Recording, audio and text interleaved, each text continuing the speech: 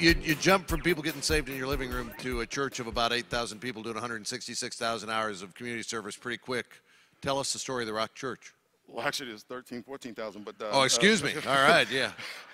I became a youth pastor, and we started doing youth crusades in San Diego.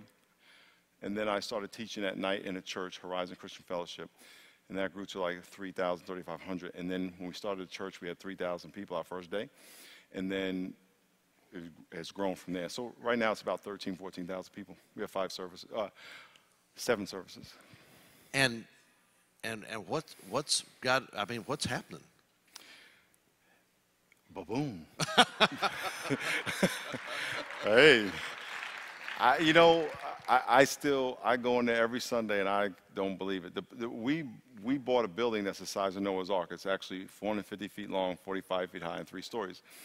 And you see, we started the church 12 years ago. So maybe 18 years ago, God told me I was going to have a church on the Naval Training Center base. It's military land. Right. So I said, God, how are you going to do that? It's military land. He says, I know people.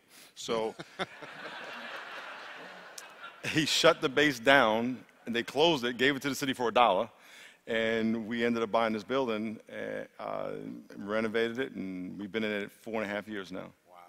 Tell us about the results of 166,000 hours of community service. I mean, when you finished that, and it's not like it's finished because I know you're still doing stuff, but what kind of response did you get from the city? Yeah, we had 166,000 the first year. Last year, 2011, was 235,000. We have made a lot of friends with the city, and we do exactly what I said. We go to the fire department and say, how can we help? And they're really dumbfounded because it's free service. And at first when I talked to the mayor, and understandably so, where are you going to get all this, how are you going to organize all that? And what are you going to do? And da-da-da. And we didn't have all those answers, but we had been volunteering all the time.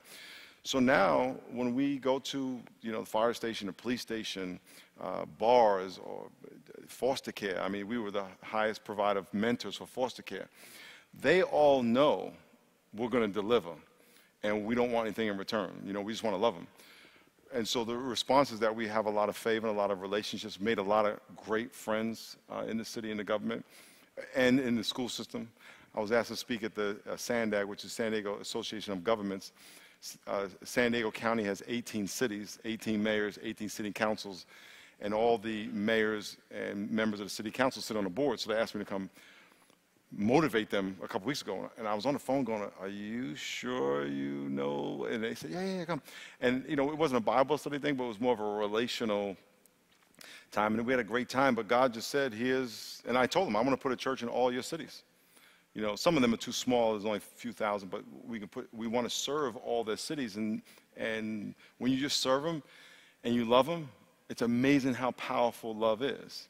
And we spend, when I say we, generically, Christians spend a lot of time yelling or accusing people or telling them what's wrong, instead of saying, how can I just help you and love you? And it's very powerful. Doors that would never have opened, open. What's your favorite God story from the midst of all of that work that folks have been doing? Man, there's so many. I'll just tell you one that's off the top of my head. I don't know if it's my favorite. I was walking out of my office, and this guy walks off the elevator as I was walking down the hall.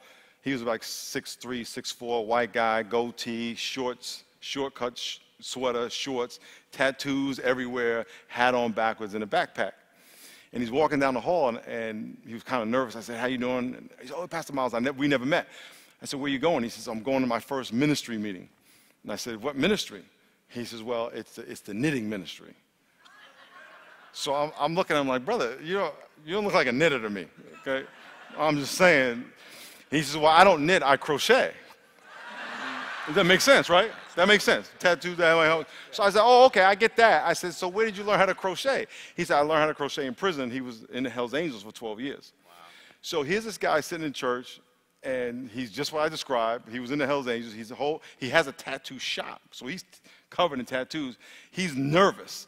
He's walking to knit hats for little babies in the hospital.